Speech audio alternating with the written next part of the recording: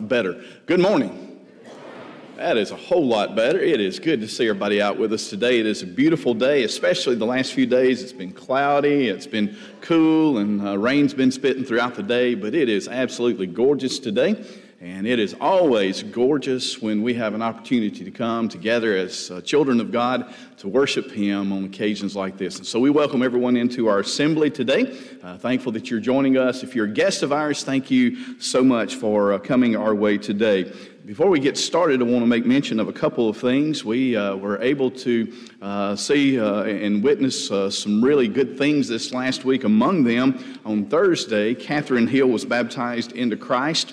Miss Catherine is Carla Bailey's mother, a good friend of the Burkhalter family, and Bo had been studying with Miss Catherine for some time now, and she was ready to be baptized into Christ this week, and we're so thankful for her. She is not with us this morning. She is part of our crowd who attends with us virtually, and being that we mentioned that, I also want to segue into something else this morning.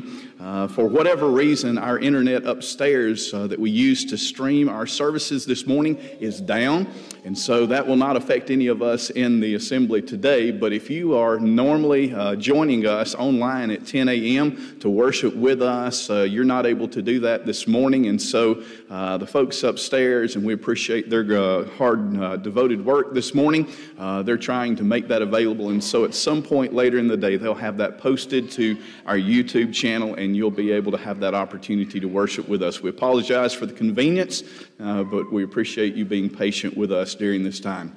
As we worship today, Brother Zane's going to be leading our singing. I want to encourage everyone to go ahead and be standing as we begin our worship to our Heavenly Father.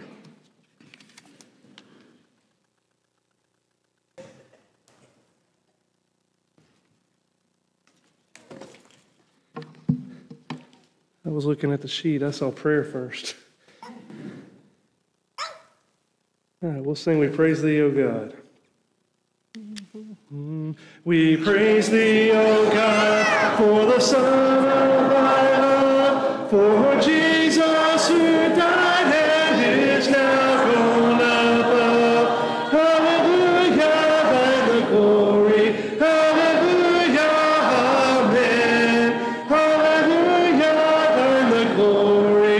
Revive us again. We praise Thee, O God, for Thy Spirit of life, who has shown us Thy Savior and scattered none. Hallelujah, Thine the glory. Hallelujah, amen. Hallelujah, Thine the glory. Revive us again. All glory and praise to the Lamb that was slain, who has borne all our sins and has cleansed every stain. Hallelujah, Thine the glory. Hallelujah, amen. Hallelujah, Thine the glory. Revive us again. Revive us again. Fill each heart with Thy love. May each soul be rekindled with fire from above. Hallelujah, Thine the glory. Hallelujah, amen. Hallelujah, Thine the glory.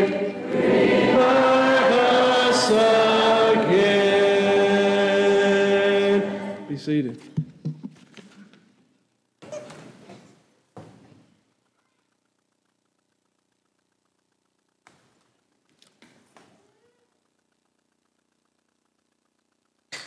Would you pray with me, please?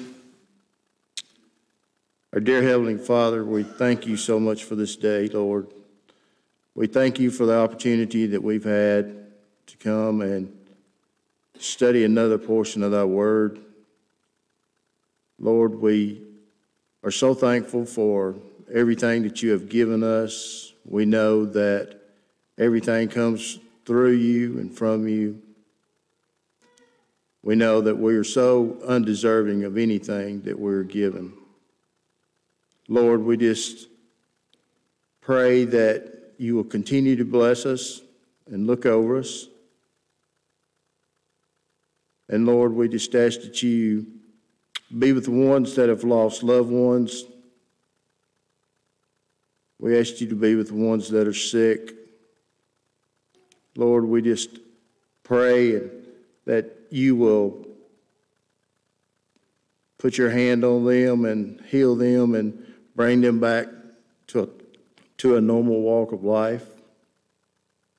Lord, we just thank you so much for our teachers. Lord, they teach us, they teach our children, our grandchildren. We're just so fortunate to have them a part of our lives. Lord, we just ask that you be with the military and their families. We pray that you be with the first responders and their families. Lord, we just pray for our country, Lord, and the leaders of our country. Lord, we know that we are fortunate to be living in this world. And Lord, we just pray that our leaders make the right decisions and they look toward you. And Lord, we just continue to ask that you keep forgiving us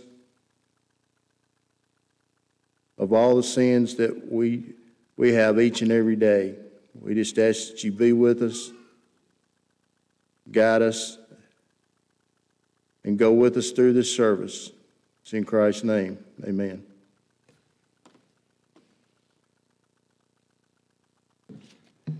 Next song's going to be All in All. I don't recall this ever, in the 10 years I guess I've been here, or however long it's been now, I don't recall us ever singing this song. It's not a new song, but we'll all start together, and then as we sing it again, the men will sing the chorus and the ladies will sing the verse. So sing it together.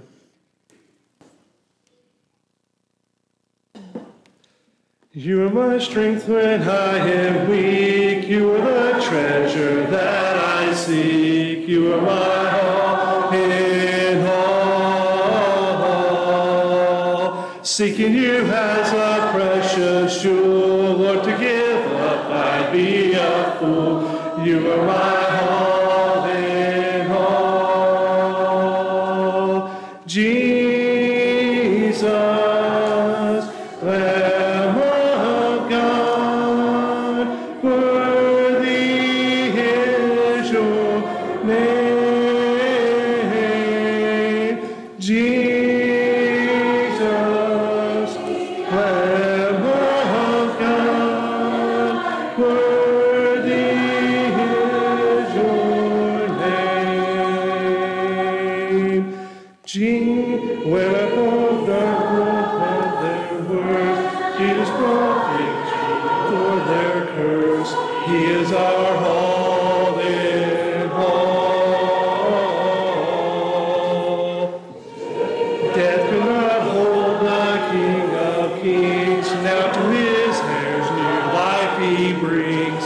He is our all in all. Jesus, Lamb of God, worthy is your name. Jesus, Lamb of God, worthy is your name. Worthy is your name. Just learned a new verse to that song.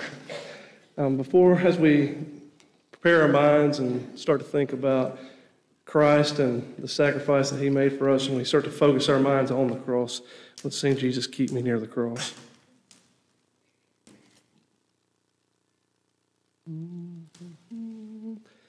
Jesus, keep me near the cross, there a precious fountain, free to hold the healing stream, flows from Calvary's mountain. In the cross, be my glory ever, till my raptured soul shall find rest beyond the river. Near the cross, a trembling soul, love and mercy found me. There the bright and morning star sheds its beams around me. In the cross, be my glory ever, till my raptured soul shall find rest beyond the river. Near the cross, O Lamb of God, bring its seeds before me. Help me walk from day to day with its shadow o'er me. In the cross, be my glory ever, till my raptured soul shall find rest beyond the river.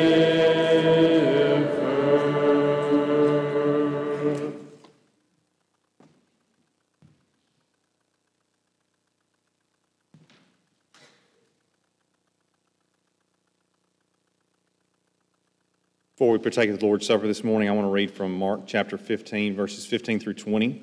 Mark 15, verses 15 through 20. So Pilate, wishing to satisfy the crowd, released for them Barabbas, and having scourged Jesus, he delivered him to be crucified. And the soldiers led him away inside the palace, that is the governor's headquarters. And they called together the whole battalion, and they clothed him in a purple cloak, twisting together a crown of thorns, they put it on him. And they began to salute him, "Hail, King of the Jews," and striking his head with a reed, and spitting on him, and kneeling down in homage to him. And when they had mocked him, they stripped him of his purple cloak, put his own clothes on him, and led him out to crucify him. I think sometimes it's easy for us to read a verse like that and think what a horrible situation that was, and those horrible people making horrible decisions and things like that. But if you really reflect on the situation and what is going on and what that means to us, we are individually, each one of us, every one of us are those who are spitting on Jesus, striking him with a reed, mocking him, scourging him, driving nails through his hands and through his feet. That we are those people. That's what our sins have done. While we were yet sinners, he went to the cross for each one of us. So as we partake of the bread this morning and reflect on his body and what it means, consider what we did to put him there and keep him there. If you would please bow with me. Heavenly Father, as we gather around the table this morning, the first day of the week, to remember the sacrifice that your Son made for each one of us, Lord, we are so thankful for your willingness to send him for your plan, for our redemption. We're so thankful for his willingness to come and to be mocked and beaten and ultimately killed for each one of us, Lord. We're so thankful for that willingness to die for our sins. We're thankful for the avenue of prayer that he has provided for us. As we partake of this bread, Lord, help us to remove all the thoughts and concerns and worries that occupy our minds. May we remove all of those things, Lord, and concentrate solely on his sacrifice and what he did for us. It's through his name that we pray. Amen.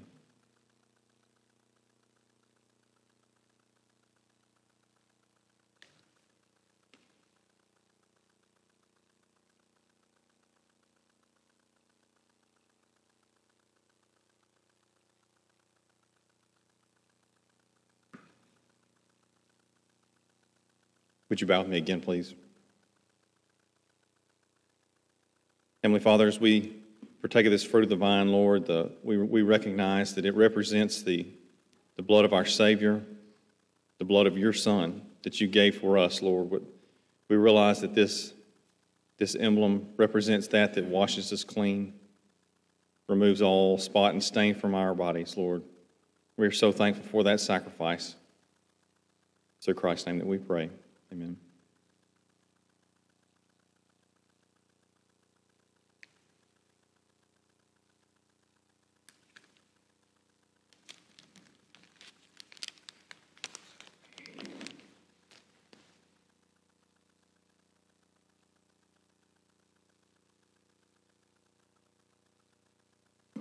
At this time, we will say a prayer for the contribution for our giving back for our many blessings that we've received. Would you bow with me, please? Heavenly Father, we are so richly blessed. We are mindful of that at this time as we purpose in our heart to give back to you, Lord. At this time, we consider the blessings that we have, too numerous to count, Lord. I know in the upcoming weeks, our brother Alan will be traveling to Africa. Many of our number have been there, Lord. Only those who have lived or been outside of this country can truly appreciate how much we take for granted each and every single day, Lord.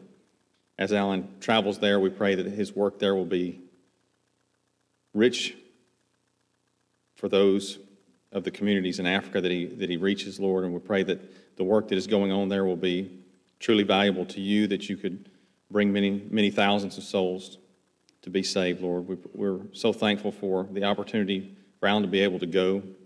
We pray that our blessings, Lord, can be used to reach souls all over the world, including here in Northport. We pray that as we give back to you, Lord, that we will examine how blessed we are, Lord, and give to you an amount that is pleasing to you, Lord, and is both sacrificial and liberal, Lord. We're so thankful for all that you do, and we pray that this blessing will be used in the best way to further your kingdom. It's through Christ's name we pray. Amen.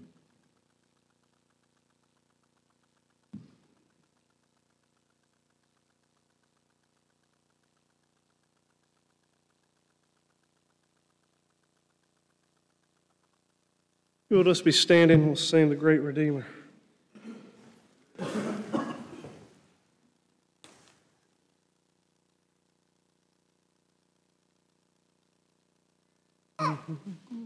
How I love the great Redeemer, who is doing so much for me. With what joy I tell the story of the love that makes men free. Till my earthly life is ended, I will sing songs of God, and beside the crystal sea, more and more my soul shall be praising Jesus and his love. He is everything to me.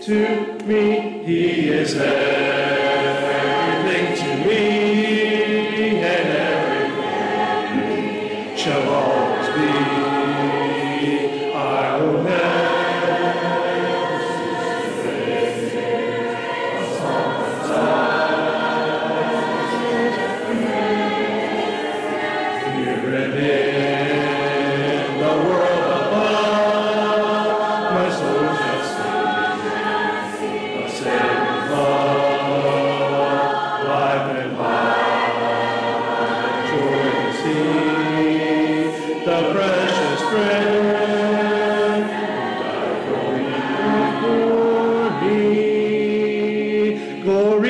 to him forever. Endless praises to Christ the Lamb. He has filled my life with sunshine. He has made me what I am. Oh, that everyone would know him. Oh, that all would adore.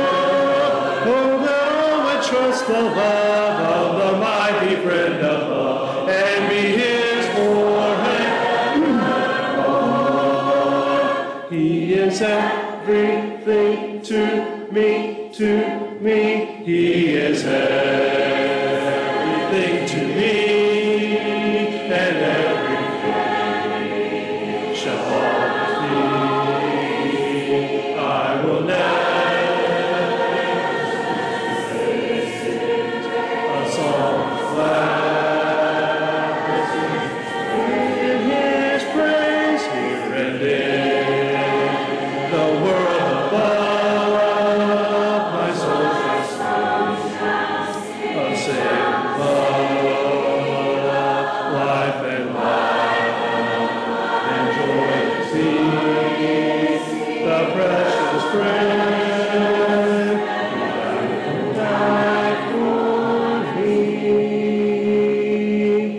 seated.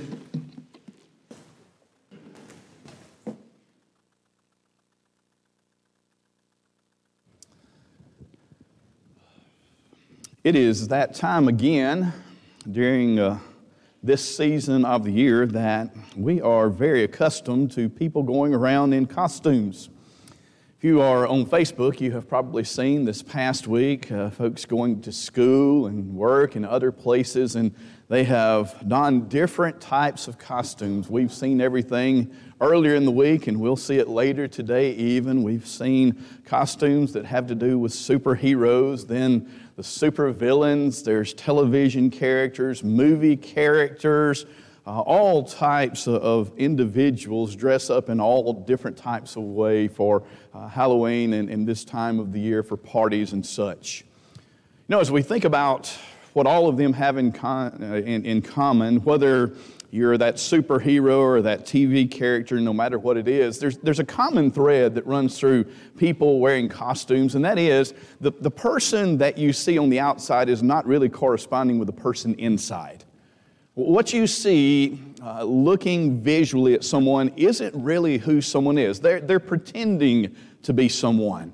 And as we think about that idea this morning, it's that concept that we're going to be talking about when we talk about the subject of hypocrisy. Biblically speaking, it is the idea that says the outside, what people see, it does not match the inside. Many times we see the word hypocrite or hypocrites used in Jesus' language in Matthew, Mark, Luke, and John. He directed that to different groups of people in his society, but it was the idea that said what you pretend to be outwardly, if you will, doesn't really match up with what is seen inwardly. Jesus had a lot to say about the idea of hypocrisy. The New Testament writers would talk about the concept of hypocrisy, and one of the things that we would learn about hypocrisy from the pages of Scripture is that when it comes to service to God, there have always been hypocrites. There have always been those who were pretenders, those who would seem to be faithful children of God in whatever dispensation of life and law that they followed, but inwardly they were not true believers. They were not individuals who were pleasing to God. There were hypocrites, if you will, going back to the first century in the church. There were those who were pretenders. And the church today is not immune to this. We can find hypocrisy among ourselves today. And it may be that even in our own lives, we may, if we're very honest with who we are, we may find some hypocrisy from time to time. And so for a few moments today, understanding that this is an issue that we struggle with today, it's an issue that's been prevalent among God's people for many years, I want us to talk about some common forms of hypocrisy today. A lot of the things that people were guilty of being hypocritical about in the pages of Scripture and the gospel accounts, for instance, may not be seen as much today as it was then in the same type of forms. And so today, when we talk about hypocrisy being in the church and maybe even being in our own lives, I want us to talk about practically some ways that this is seen and some manifestations of that. And so let's begin this morning with our three ideas that we're going to discuss by mentioning the fact that hypocrisy is going to be seen in our life when we preach one thing, but we practice another. There's an account that goes like this. Years ago, it was in the early 90s. There was a big meeting of many different health experts across the United States. It was over in Atlanta, Georgia, this meeting was. Among the things on the docket, the agenda that week was, does a low-fat diet help individuals stay at a good, healthy weight? In other words, if we will eat a low-fat diet, will it help us be healthier, physically speaking? The consensus of that topic when it came up for discussion and it was mattered about and discussed when it is routinely looked at from all sides, the consensus was absolutely, if you eat a low-fat diet, then you're going to be healthier in life. There's only one problem, however, from that particular conference. When they would eat lunch and they would eat breakfast, guess what kind of items that they would be eating?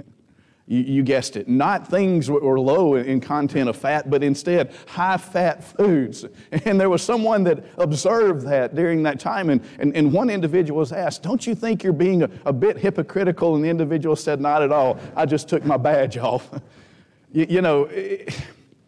Hypocrisy, when it comes to this idea, is rampant in the world. I imagine maybe politicians are the worst at this. It never ceases to fail. You've got an individual who's a politician that's roundly criticizing another politician for doing or saying something, but yet when the tables are turned and they're in that same situation, guess what they do? The very same thing. Hypocrisy when it comes to preaching one thing but practicing another, it is a major issue in our world today. And it's a major issue among Christians. Always has been, always will be. Jesus talked about the Pharisees and scribes many times in His teachings. In Matthew chapter 23, possibly we find there the lengthiest discourse where Jesus talks about many aspects of their spirituality. Beginning in verse number 2, He said, the scribes and the Pharisees sit on Moses' seat. That's a seat of judgment, a seat of leadership.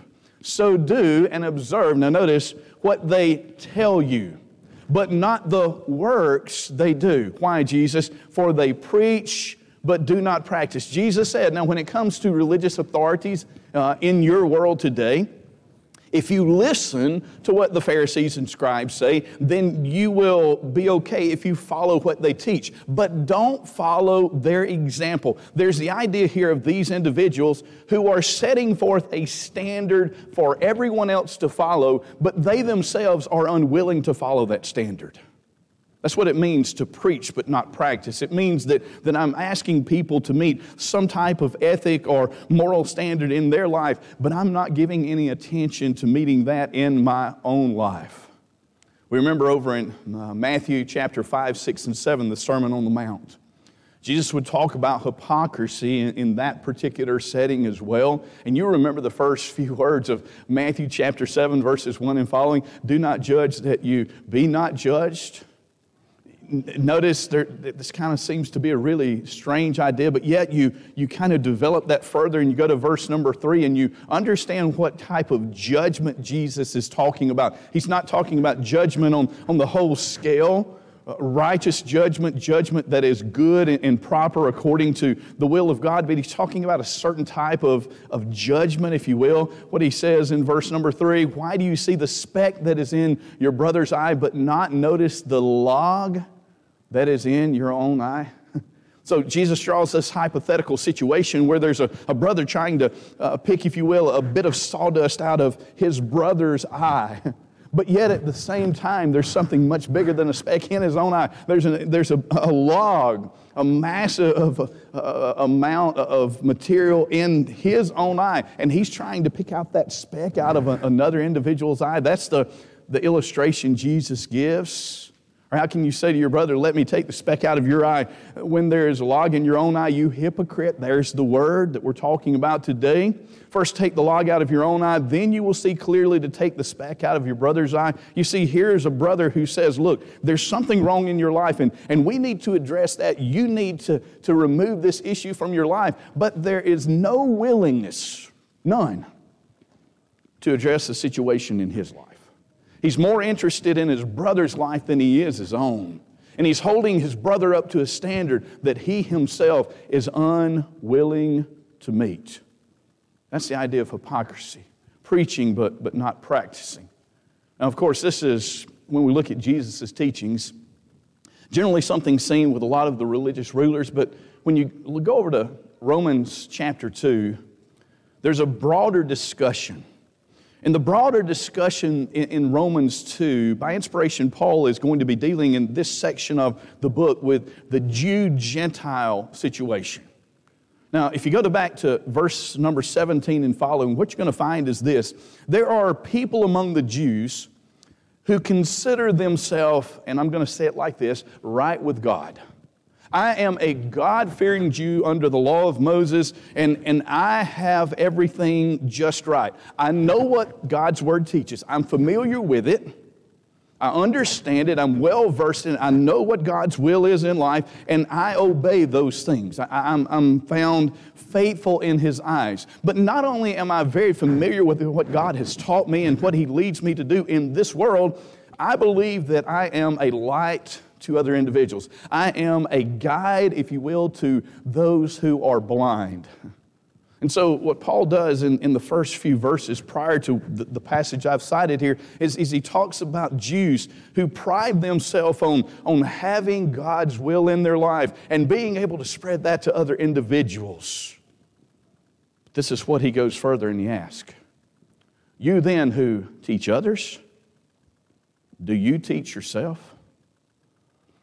While you preach against stealing, what? Do you steal? You who say that one must not commit adultery, do you commit adultery? You who abhor idols, do you rob temples? You who boast in the law. Now notice what he says there. You boast in the law. It's where you hold your pride in life. I know the Word of God and I do the Word of God in my life. And I boast in that. I have pride in that. You who boast in the law, you dishonor God by breaking the law. Now, when you look at this text, these are the people of God. And what Paul is saying is this is what the world sees in you.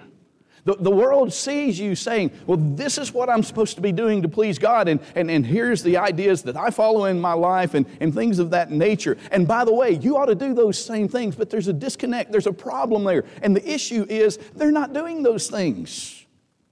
In fact, it's almost as if they have blatant disregard for what God says. And so what they do is they look at their neighbors who are unbelievers, the Gentiles of the world, and they say, you ought to be living like this. They're not giving any credence to that in their own life. They're not following the will of God.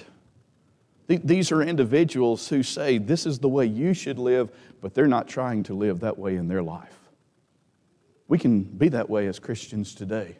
We can be looking to the world saying, look, we have the truth of God's Word and we have the gospel and it's something that will bless your life and it's something that will lead you to a new and redeemed type of way of living. It's something that God will be pleased with you. But yet the world will notice if we don't live that way. If we're trying to set before the world this standard to live by, that we're not willing to even attempt to follow ourselves. And so when we talk about hypocrisy being in our lives today, sometimes it can be manifested by the idea that says, I'm willing to preach to others, I'm willing to teach them, tell them how to live, but I'm not willing to practice what it is that I'm preaching and teaching. And folks, that's hypocritical. That's one of the ways hypocrisy can be seen in our life. Second thing is very close to that. I never coordinate in my lessons with the prayers, the individual things that people say, but I believe that the two prayers, especially the opening prayer and the one led for the bread this morning, reflects something that has to do with this particular subject. And that is, hypocrisy can be seen in our lives as Christians today. When we have an aversion, we refuse, if you will, to be honest about who it is that we are. Who it is that we are. I realize when I say this, I realize that it's a blanket statement. And I realize there are exceptions to what I'm about to say. But there are many people of the world who look at people who are Christians and they say, those folks believe that they're perfect. Now, I understand that sometimes that's just a statement made in ignorance, that they are individuals that don't know any Christians really, and they kind of have seen things at surface level, and they really have not taken the time to get to know Christians and to visit with Christians and to know who they are and things of that nature. But their impression is, many times, is Christians believe that they are perfect. They believe that they're better than everyone else. Now again, some of that comes probably because of a misperception. It's an uninformed view that the people of the world have because they don't really know Christians and they're just making a surface level judgment. But folks, sometimes this is a judgment that comes, a determination in someone's life because they do know some Christians. And because they have encountered some Christians who do act this particular way. I remember attending the services of the Lord's Church when I was a young person. And I remember thinking, walking into a service, boy, this is different. When I'm around Christians, it's like everybody's great and wonderful and perfect and things of that nature. It's not this way when I walk into school. It's not this way when I walk into a business in town, so forth and so on. And in my mind, I said, man, everybody's got it together. Everybody's perfect. Everybody's righteous and always doing the right thing. Thought that as a young person. Truth of that, however, is not absolute, is it? You know, as we think about this concept, Jesus addressed this issue, I believe, in Luke chapter 18. He told a story because there were some who believed that they were righteous because of themselves. In other words, because of the things that they were doing. And he gave a story, he gave a parable, and there were two people illustrated in that parable. Notice the description of the first. The Pharisee, and they're in the temple praying here, standing by himself, prayed thus. Now listen to his prayer. God, I thank you that I'm not like other men, extortioners, unjust, adulterers, or even like this second character in the story, tax collector, that is there praying with him that day. I fast twice a week. I give tithes of all that I get. Now, just look at these two verses and tell me what you see. Isn't there a lot of arrogance there? The first thing is, he's not going to associate with everyone else, and he's certainly not going to associate with the tax collector, but he's going to be by himself. There's almost the idea of exclusivity that we see here in this man's attitude. And then when he starts praying to God, notice what he says. God, I thank you that I'm not like everybody else. And then he starts giving a list of folks that were noted sinners in his day and time. You know, I'm thankful I'm not like this person, like that person, and even he's not ashamed, not in the very least to say, I'm not even like this guy praying in the temple with me today. There's a sense of arrogance here. God, I thank you that I'm not that person. There's conceit and arrogance in this man's heart. And then you wonder, why does he have this conceit? Well, you listen to what he says. Well, look at my deeds, God. The law of Moses says that I'm supposed to fast at certain times. But you know what? I go above and beyond that. I fast twice every week. And by the way, Jesus would say people that fasted like this, many of them in their society, in Matthew chapter 6, they'd do it in such a way that everybody else would notice it. And so we might say, this man says, I fast twice a week, and everybody else around me, they know that. That's how holy and righteous I am. I give tithes of everything that I get. You see, in the law of Moses, there were tithes for this and tithes for that and those things. But yet, even when it came to the most minute and smallest of matters, this Pharisee says, I even give based on all of that. And in other words, I do better in this realm than any other folks among the Jews. That's why I can pray this way, and that's why I can be this kind of person. Now, that's an individual that is not in touch with who he really is. This is an individual whose pride and arrogance, based on his deeds in life, has neglected, if you will, has overlooked the importance of understanding what God has done in his life. Now, Jesus takes this individual and he contrasts this to the second person in the story, the tax collector. Look at verse number 13, a very short snippet, if you will, compared to what we saw about the Pharisee. The tax collector standing far off would not even lift up his eyes to heaven. Who's he praying to? He's praying to God. He will not even look up to heaven to pray, which was a posture that many of the Jews would adopt as they were praying to God. He would not even look up to God in heaven, but instead he lowered his eyes. That tells us something right there. His posture says something. He beats his breast, which is a sign, if you will, of mourning, and it's something that shows that there's regret in this man's life. And what does he say? God, be merciful to me, a sinner. I'm thankful, God, that I'm not like everybody else. You know, I'm a tax collector, but I'm not like every other tax collector. I'm here in the temple praying today. They're out taking advantage of people, betraying their country. No, he doesn't say any of those things. He just simply says, God, I need your mercy. Why? Because I'm a sinner. I want you to notice what Jesus says.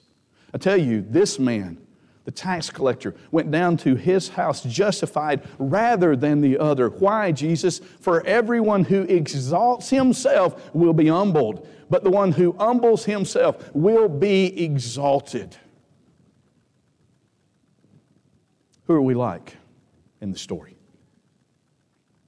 In terms of who people see us being, the way we act, the way we behave, the way we speak, things that people see in our lives, which one of these two are we most like? Are we more like the Pharisee, or are we more like the tax collector? Being very open about who we are and honest about our place in life. In 1 John chapter 1, verses 8 through 9, and you kind of wonder when we think about this subject, why it came so early in the letter instead of maybe later. Maybe there was a really great need to emphasize this early in their reading. Notice verse number 8. If we say we have no sin, we deceive ourselves, and the truth is not in us. If we confess our sins, verse 9, He is faithful and He's just to forgive us our sins and to cleanse us from all unrighteousness. Notice verse 10. He repeats again what he said back in verse number 8.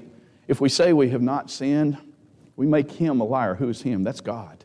And His word is not in us. Twice, and I believe that's for the sake of emphasis, God tells us here, you need to be real about who you are. You need to be real about what need you have. You have a need, even as a child of God, to continue to be forgiven. I believe Tommy said it like this in that opening prayer. God, we continue to need your forgiveness in our life. Someone says, well, I don't want people to kind of put me in the category of people of the world. And understand the New Testament does call us saints. The New Testament calls us brethren. The New Testament says we're cleansed from our sins. The New Testament says we are different people. And the world may not understand that. And so someone might say, well, if I say what the tax collector said, then everybody will think I'm just like everyone else in the world that doesn't have Jesus Christ. And that's not right. Let me say something about that. Have you ever met an individual who is formerly an alcoholic? Individual that you got to know someone, and you started learning about him or her, and they shared with you, look, I just want you to understand, I'm an alcoholic. Most of the time when you learn that about somebody, they don't tell you, I'm an alcoholic. What they say is, I'm a what? I'm a recovering alcoholic. What does that mean? When someone says, I'm a recovering alcoholic, it means that I'm not perfect in this area of my life. I have struggled in the past with this addiction. It's something that's very real, and I struggle with it today. But when you use that term recovering, there's the implication that says, though that's who I used to be, this is what I'm trying to do today. I'm trying to be better. I'm trying to be better. Brothers and sisters in Christ, we're not sinners in the same way that the world are sinners.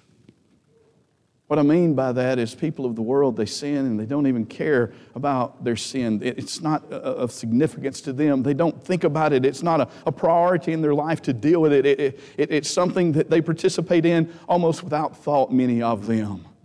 There's something different between that person and a child of God, but yet I believe that we can say, though we are sinners, we are recovering sinners. We're trying to do better. We're going to still make mistakes. We're going to still need the mercy and the grace of our Lord Jesus Christ in our life. But we're recovering sinners. We're not perfect. The world looks at Christians sometimes and say, Christians, you believe you're perfect. You believe that you have everything together. That's not who we are. And if that's the persona we put forth, then the world will say that's hypocritical and that's correct. So when we talk about being honest about who we are, upfront and open, we understand that if we're not, then we can be hypocritical in this way. A third idea that I would like to mention in the lesson that has to do with hypocrisy manifested in our lives today is what I'm going to just simply say, a feigned interest in truth. If you're a Christian, you should be interested in truth. It's that simple.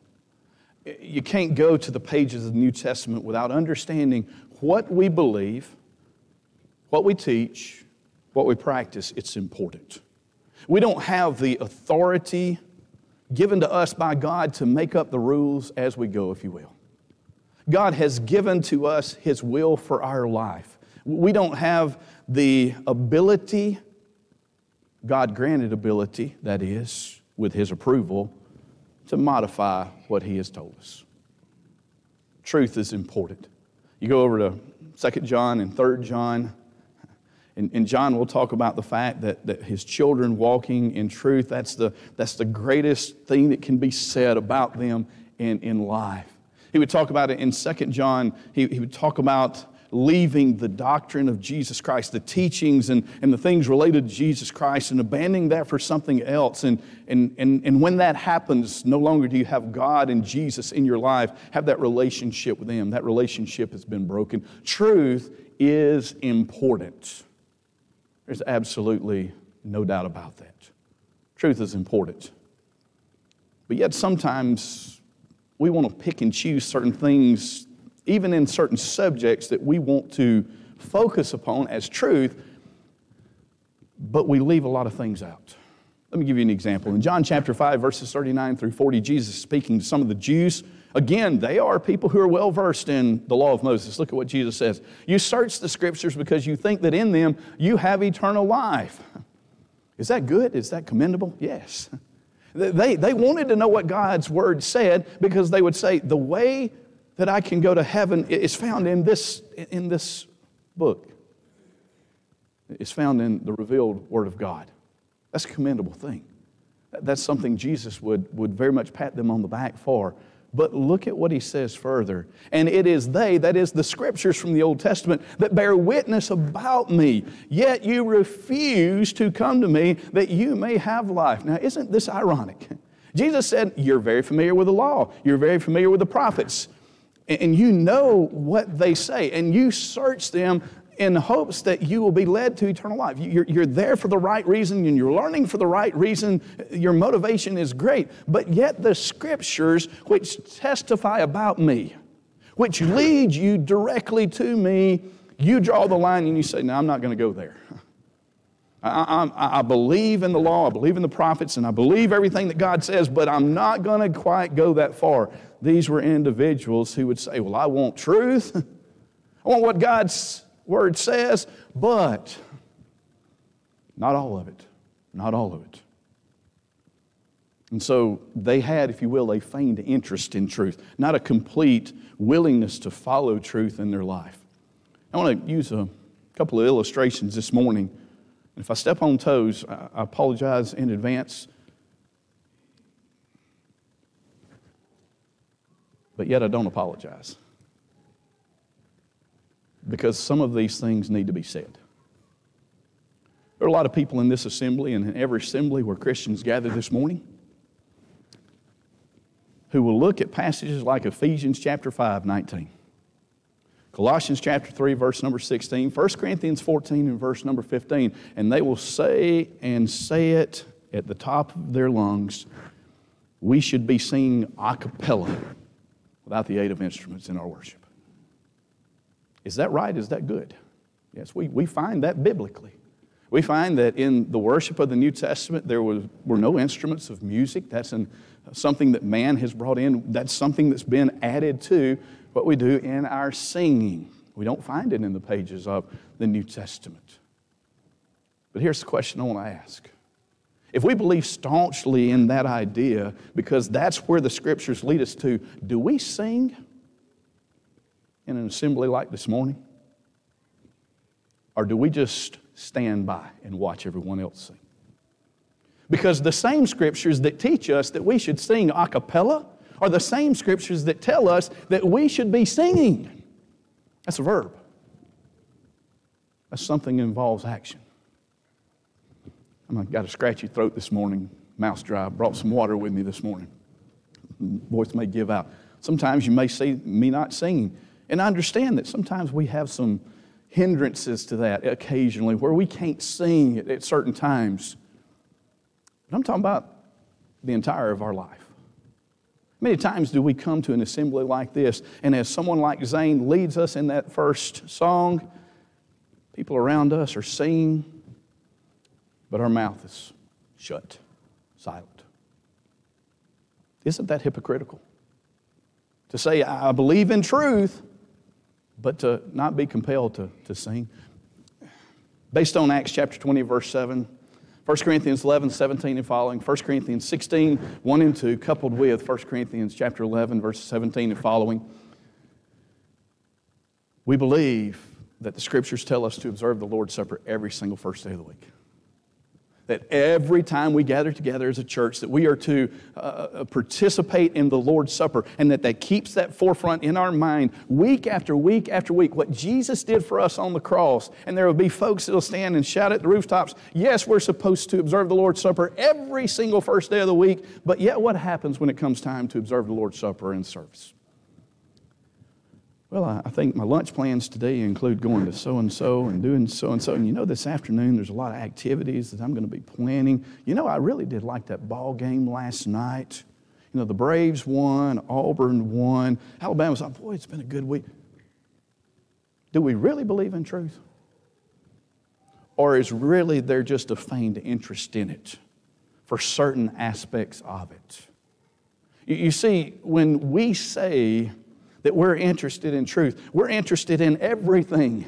Not just a certain part of it or a certain aspect of it, but we're interested in the whole of it. And if we're interested in these other things, why aren't we interested in those as well? I don't know if you've ever thought about this, but in John chapter 4 and verse number 23, Jesus said to the Samaritan woman at Jacob's well, the hour is coming, now is here, when the true worshipers will worship the Father in spirit and truth. For the Father is seeking such people to worship Him. You know what Jesus didn't say here? He did not say, the Father is looking for folks that will stand and watch other folks worship. He's seeking people who will worship. That is a verb. And that means that when we assemble in a service like this and we have the elements of worship, people leading us in those elements, we should be participants in those. This is not a spectator activity, if you will. It's something that we should pour our hearts and our minds into. And if God Himself were in this assembly today, if Jesus were to come back to this earth today, and if He were here, when it came time to sing, would you be singing? That's something to think about. You know, there's something that you see in Revelation, book of Revelation, several times. Praises are being said or sung to God. And what you find is an example like Revelation 5 and verse number 13, and that is the whole host of people are doing this. Here's the truth of the matter, folks. We get to heaven, we're going to be singing. We're going to be praising God. What we're going to do when folks say, you know, it's time to praise God, I believe I'll sit over here in the corner. Not going to say a thing. I'm not going to sing a thing. Y'all just go ahead. Is that the way heaven's going to be? Why would God allow us to have an opportunity to praise Him in heaven if we're not willing to do that here on this earth? That's a good question we need to answer. We can be hypocritical in this way. We can say we have an interest in truth, but yet when our life is examined, that's not exactly going to be found. As we sum up our lesson today, hypocrisy is in the church. Hypocrisy can even be in our life today. And as we think about hypocrisy, if we preach but we don't practice, if we are not honest about who we are, and if we just have, if you will, a feigned interest in truth, but don't really practice the truth, then these are all forms of hypocrisy. And as we think about hypocrisy, it is as distasteful today to God and Jesus as it was in the first century. I want to end this morning with an illustration. Some folks saw me bringing this in and they wondered what I was going to do. All right, I've got a cooler that I'm holding up in front of you, okay? It's just an average cooler. I don't know how old it is. I don't know how new it is, whatever. All right, so suppose with this cooler, I tell you, you know, I smoked about 3 or 4 Boston Butts about a month ago, and when I pulled them off the grill, I put them in that cooler. An hour later, I pulled them out, started pulling them and preparing them and everything, but I kind of left everything else there. That was a month ago. And I hadn't cleaned that out. For those of you that have grilled before, what do you think about that? You want what's inside that cooler? All right, I'm not a fisherman, okay? There are several. I was asking Damon a little earlier about fish.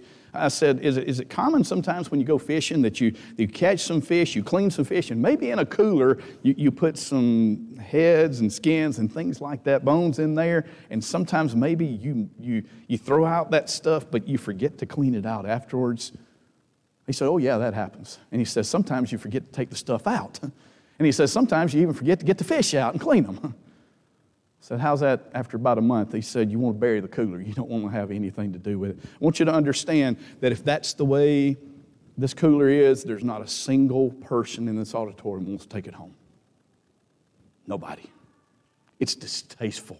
It is something that if you open up that cooler, just the mere sight, the mere smell, it is repulsive in every form. That's what happens to us as Christians in the world when we're hypocrites. That's exactly how the world reacts when they see hypocrisy in us. I mentioned to you a few moments ago, Romans chapter 2, verses 21 through 23, where these people who thought they were the salt of the earth, the hard question is given, do you practice what you preach? We did not go to verse number 24, but this is how it ends. For as it is written, the name of God is blasphemed among the Gentiles because of you. The world, the Gentile world, looks at you, and because you don't practice what you preach, because of your hypocrisy, the world says, I want nothing to do with what you represent. As repulsive as that cooler would be in the circumstances that I described, that's how repulsive our life is to the world if we're hypocrites. We need, simply put, to work on this in our life. We need to start erasing it in our lives, because it's not just about us. We'll lose our soul, but it's about the cause of Jesus Christ being hindered. It's about people of this world saying, I want no part in the one who gave everything for me because of his people. Folks, we'll be judged for that. It's a very serious matter. And we need to address hypocrisy in our lives, in the church, however it appears. We need to address that. And we need to make sure we're striving to live the way God wants us to live. If you're here this morning and you're not a Christian, we would encourage you to obey the gospel through faith, repentance, confession, and baptism. If you're a Christian and there are things that you need to repent of, whether it's things associated with our study today or something else, we beg you, we ask you to address that in your life. If you need our help, we'd ask us to pray with you and for you about those things. We're happy and willing to do that. But today, if there's things that are missing in our life, we need to make some changes. And if we can help you with those, we hope you'll come. While together we stand and sing the song of encouragement.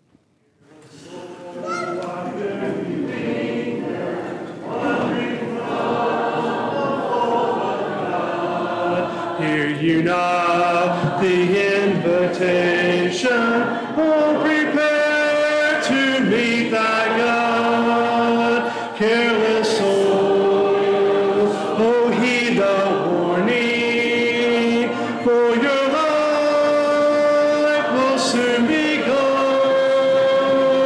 Oh, how sad to face the judgment.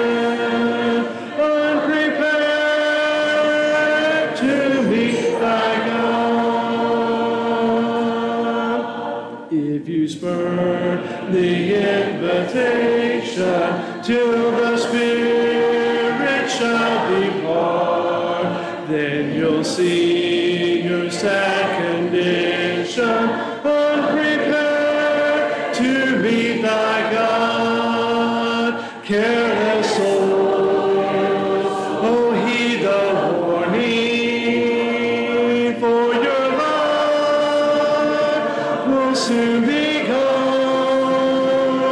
Oh, how sad to face the judgment, unprepared to meet thy God.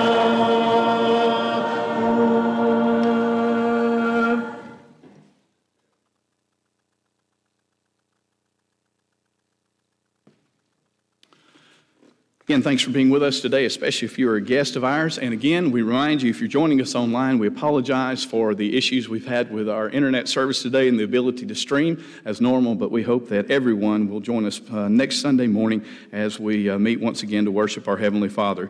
Continue to remember all those who need our prayers. Remember a number of other announcements. Remember that next weekend is the ending of daylight savings time, so we'll set our clocks back 1 hour if we use those manual clocks. Also, you'll notice in the bulletin today that in the past few weeks there's been a donation made by the Congregation for Disaster Relief in LaPlace, Louisiana, and we appreciate the opportunities that we've had to help out those who have fallen on hard times due to many different natural disasters in recent weeks. Also want to remind everybody that today, being a Fifth Sunday, is a different type of schedule that we have. Our evening service will be at 2 p.m. And so at 2 p.m. we'll come into the auditorium. Our young men will lead us in our services. And Jordan's going to come mention a few things that we'll be doing after that.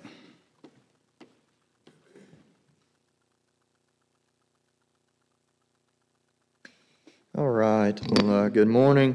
like Carrie said, we're going to be having our young men's service there at 2 o'clock. And so if you have a young man that would like to participate in that and you haven't gotten with me already on that, please go ahead and do so just immediately following services here. We can get them plugged in and get them to participate in that. We'd love to have them be a part of that with us. At 1:45, if you have food that's going to be a part of the event, we ask that you bring that here, bring it down there where the basketball goal is. There'll be somebody there that can take your food to where it needs to be and go and all those kinds of things. So if you'll have that here at 1:45, we'll make sure that that gets to where it needs to go. If you will, there at 2 o'clock, after services are over, what we'll do there is everybody will finish up. We'll give everybody just a minute to go and change, do those things, utilize whichever room, 15 minutes or so, get the kids dressed, and then all the adults, what they'll do is go outside, similar to what you would do, I guess, at a wedding, stand outside, kind of make an aisle on both sides, and we'll do a costume parade there. And so the kids will go out, and we'll have the cars lined up for the trunk or treat. They'll be lined up at the annex side, so lined up on the wood line kind of. So you'll line up the annex side and go alongside towards the back that way. So do that for us if you can, and then we'll go from left to right down towards the pavilion, and we'll start just like that with the trunk or treat there just right after. So if you'll do that for us, help us out, parents, with that. That should be a good time for them. And park and just have your trunks ready, all those good things.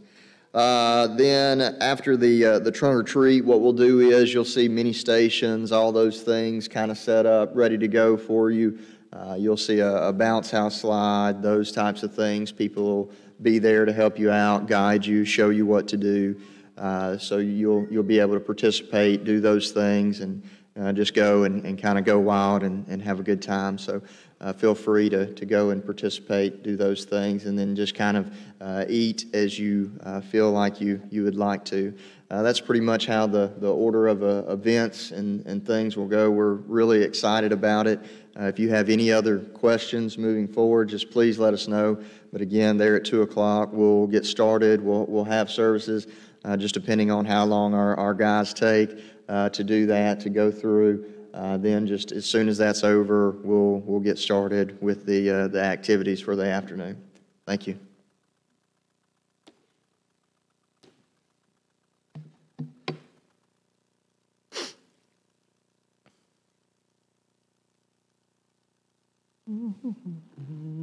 I'd like to stay here longer than man's allotted days and watch the fleeting changes of life's uneven ways.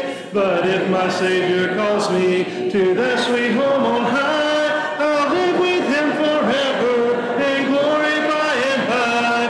Oh yes, I'll live in glory by and by. I'll tell and sing a story there on high, there with my dear Redeemer, no more to die. Oh yes, I'll live in glory by and by.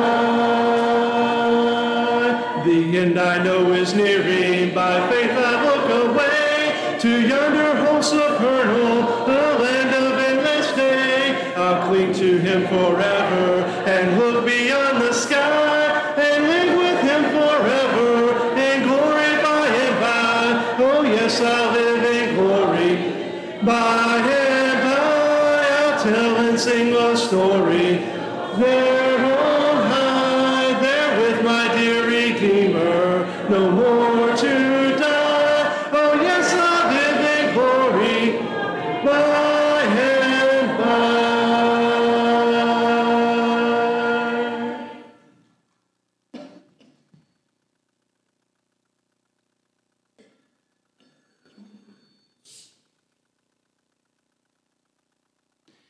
Please bow with me.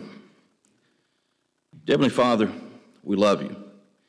And we've gathered today on this beautiful day that you've given us to worship you, to praise your name, to lift songs up, to lift prayers up, to learn lessons about you, Lord, and we pray that you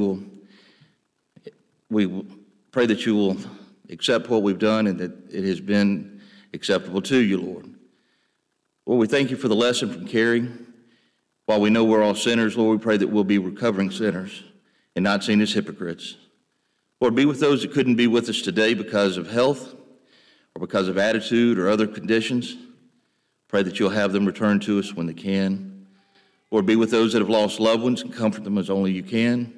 Lord, be with us until our next appointed time. In Christ's name we pray. Amen.